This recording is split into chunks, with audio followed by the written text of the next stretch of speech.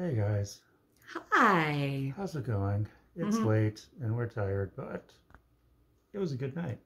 It was a freaking awesome night. It was amazing, amazing night. So we went to the Skyway, where this particular show was rescheduled after North Star closed unexpectedly, which still no one knows why. Yeah. And it was Trent's birthday show. Horselord's birthday show. Happy birthday. And he hand-picked this particular lineup of two bands that were having their first show and two bands that were coming back.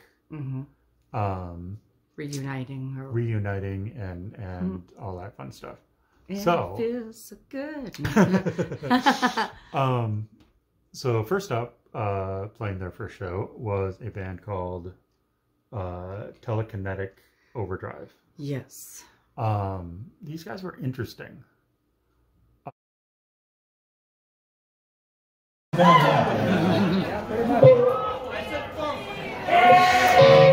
all family. That's a we are family. Yeah, there we go.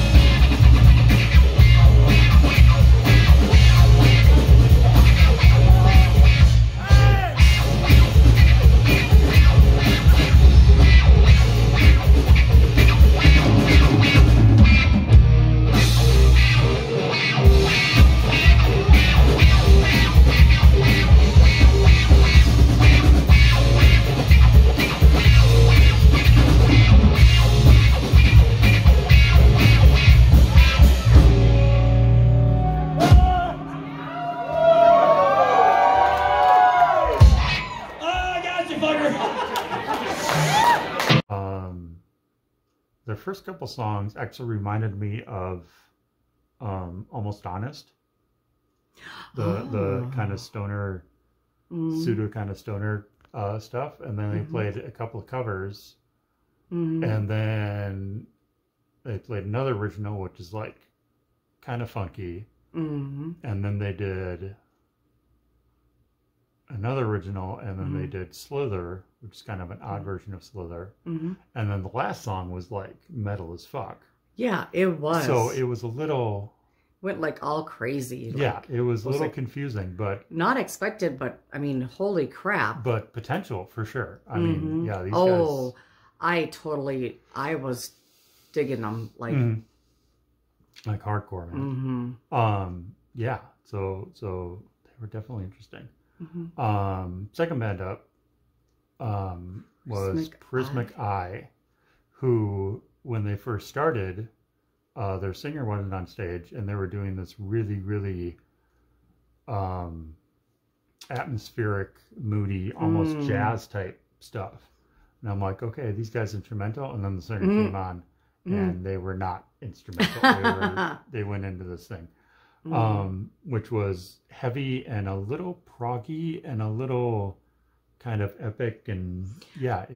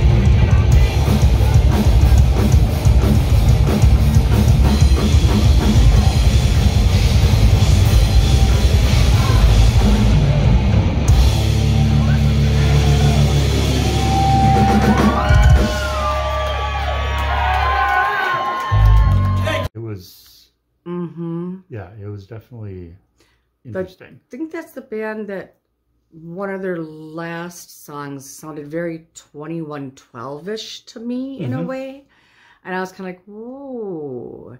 Like, yeah, had a very 2112-ish vibe in there. Rush, if for those who for those that who don't know. Do you want your arm back? Uninitiated. Nope, I was just scratching.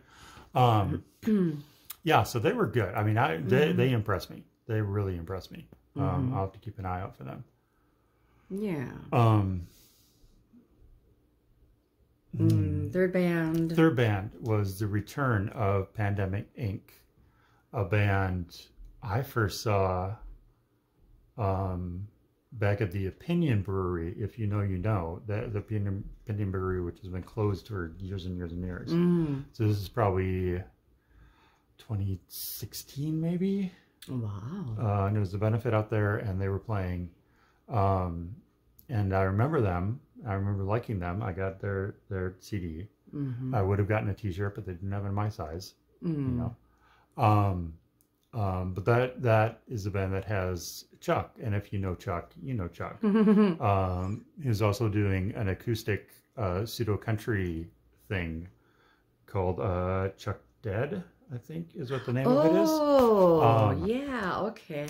And so, yeah. So again, if you know Chuck, you know Chuck. I mean, he's a good guy. We like Chuck. And he did a pre-show birthday song for Trent. Pre-show birthday song for Trent, which we missed. But we ran into him outside, and he was talking about it, and we are like, okay, cool. But there was video taken, so that will be posted at some point somewhere. But yeah, I forgot how good Pandemic was, and yeah, they wow. Yeah. Hell yeah! So I'm gonna give a big shout out right now for Pandemic Incorporated getting back together after 3 years. I want to just give a big shout out to both of these fuckers. They're brothers. Sean hit one of those fucking life kicks you in the fucking teeth and you kick it right back. These guys got this band going again, so it's all to these guys, alright? So give them a fucking round of applause real quick. I just gotta say this on stage.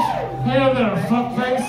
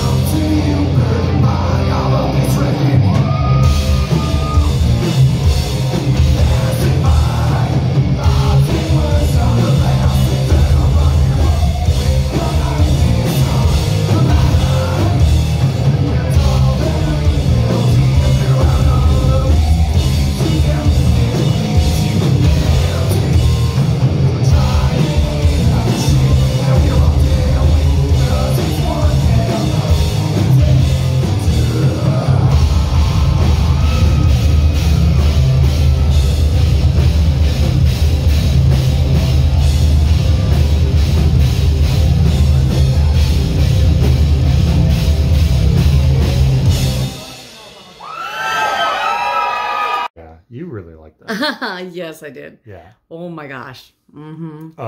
I mean, it's, I don't know if I would describe it. It's more hard rock, I think, than metal. But then there's a little, this time around, there's a little like new metal edge a little bit. Or a little something happening. But yeah, they're good. And it sounds like they're back again now. After 3 years, I think they said. Yeah. 3-year absence. I believe so. So yeah, definitely check them out. And then the last band up, if you want to grab the merchandise. Oh yeah. Was the return of Synopsis. Who is a band. And I will get the CD. Which is a band that has been around for a while, or was around, and then they were on, let's see, I don't know how much of that I'll pick up, but yeah, let me flip it around. Probably can't read any of those titles, but it's okay. They were on Ritual Madness podcast, Greg Chilton's podcast, 2 weeks ago, I think. Dom, the drummer, and why am I blanking on his name?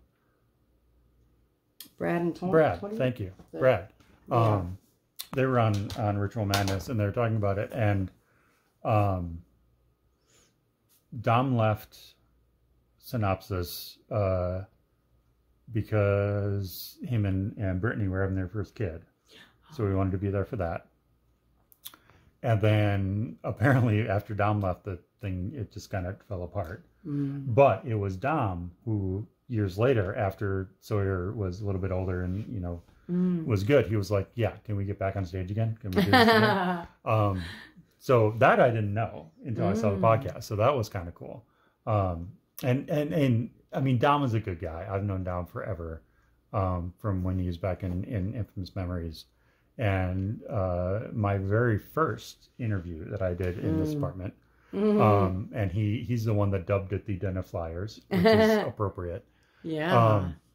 But Dom's a good guy. If you know Dom, he's a good guy. He's just solid people. He seems very awesome. And it was good to see him on stage again because it's been too long. So yeah, and then Synopsis had a big surprise. If you've been following them on Facebook, they've been teasing about who their new singer is going to be. And lo and behold, it was I love you, Lord.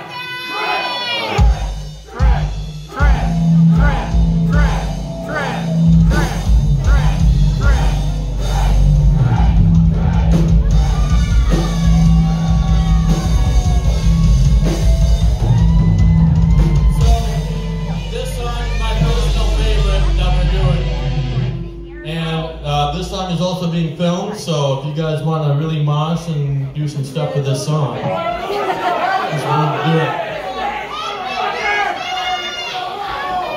This song is called Calling of the Masses.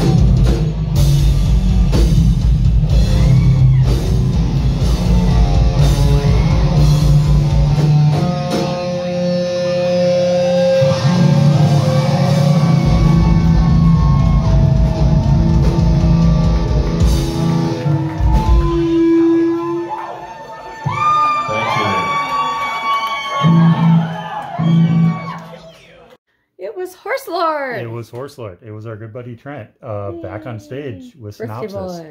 Birthday Boy, which was awesome. I think that's an excellent fit. Wow. And I think he'll bring good things to that band. I think so.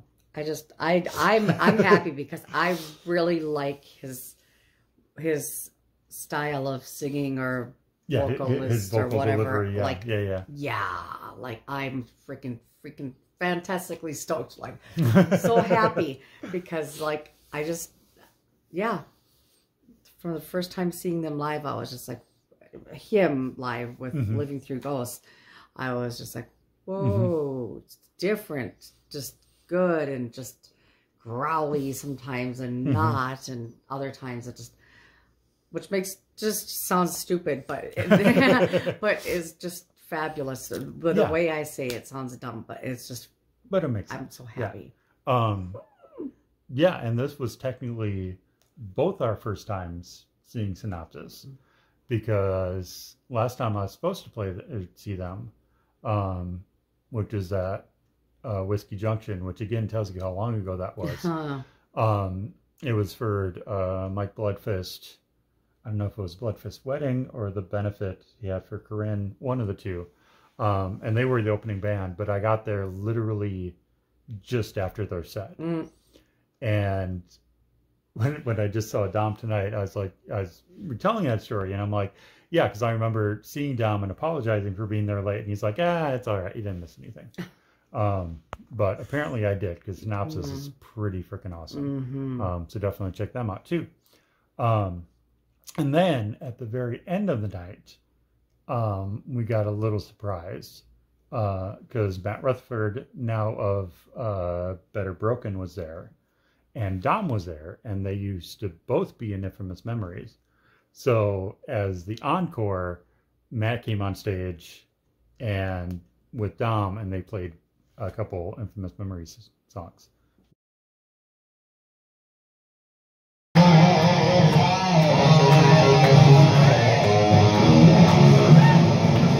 Give it up for fucking Synopsis.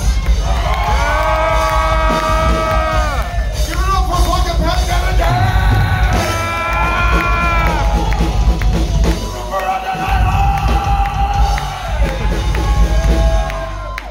I'm sorry, I can't remember the first band's fucking name. Kinetic Overdrive! And if you don't know, me and Dom used to be in a band called Infamous Memories, and we're about to play a song that I haven't played in 7 years. It's called Unplugged. So, before we do this, I got one request. I got a coworker I dislike, and every show that I play, yeah, fuck Dave. So, before we go on, I need everybody here to say fuck Dave on the count of 3. 1, 2, 3, fuck Dave!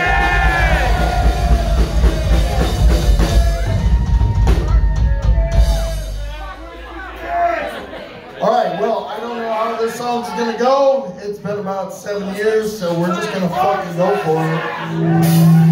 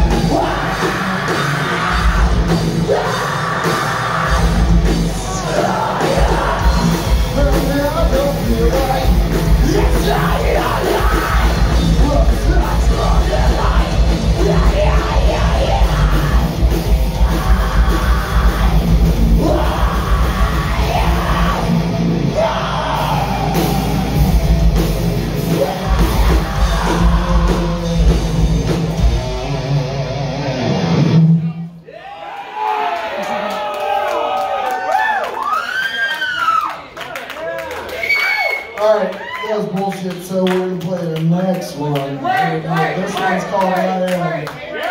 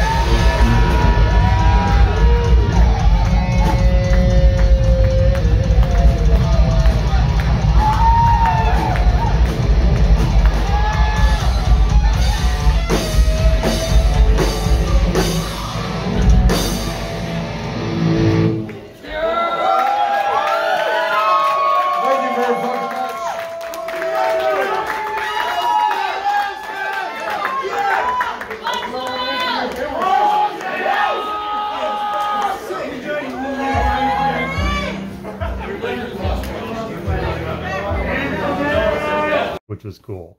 Which I was talking to Matt afterwards because I was like, that was really unexpected, but very cool. He's like, yeah, Trent told me about 5 minutes before Synopsis went on stage that this was going to happen. So it's like, Funny. okay, cool. But that being said, I mean, and these are songs that neither of them played in 5 years, 7 years. Oh, wow. I mean, it's been a while. So yeah, so that was fun to see them on stage again. And it was another one of those nights where so many of our friends were there. So many of our friends, which was awesome. People I haven't seen literally in years. Like I haven't seen Sasquatch in God, 4 or 5 years probably. Wow. I haven't seen Dom since his last show, which I think was 2019 at Hexagon. Yeah, I mean, there was just a ton of people there and a lot of good people. And Chilton was there and Lou was there and Trent was there, obviously. And Alan, I should say. Allentown and so many people. And Justin Tank. Justin. And Rutherford, obviously, and Keeley, and yeah, I mean, just lots of people, and it was just a good, again, just a good vibe in the room. Just, you know. Yeah. Oh, and Alex, we can't forget Alex and Masherdan. Alex and Masherdan, yeah. they were there. Masherdan, who knows how to just mosh perfectly that I don't get broken. Yes. Yeah. One of the most considerate moshers. The most considerate king of the pit that will ever be. So him and Alex were there. Kellerman showed up somewhere during the night. Loud Dan showed up. I was going to say Loud Dan. I turned around and there he is. Yeah, he showed up, I think, like during Synopsises. Yeah. During their set. So he was there. Yeah, I mean, it was, lots of people. Fairly good turnout, I got to say. Yeah. That place was pretty full. Yeah. Yeah. Yeah, and this was your first time in Studio B. Over there. I was like, this is a nice little cozy kind of vampire-esque kind of, it was nice. And the bartender, I did not get his name. I usually get my server/bartender's names, but he was very speedy. Like, I don't think people waited hardly he was the only one back there. And like, people didn't wait hardly at all, and very efficient and nice, cordial, and thanked. Anytime you tipped him, he thanked you. Yeah, most of the bartenders they have there are fairly good. So yeah, he was real decent. So yeah, oh, that was fun. Yeah, so good time was had by all. Yes. Yay. Yeah, so that's all we got. It's very late, and this one has to work in. We're not going to say 5 how many hours. hours, but yeah. I said it. She said it. He wasn't going to say it, but I said it. Oh, you have to work in 5 hours. You have to leave here in like 3.5. Yeah, 3.5. Yep. So we got to get this one to bed, at least get a little bit of sleep. Make a pot of coffee first thing I get to work tomorrow. Yeah, for sure. Because that's what I do. But, you know. It was worth it, though. It was totally very worth it. It was totally worth it. Yeah. So, yeah. Until the next one. We'll see you. Don't be a dick and support all your locals and whatever else. Tip your bartenders and waitresses and support your bands. Support your bands and buy your merch everything else. And yeah, and all that. So, good night.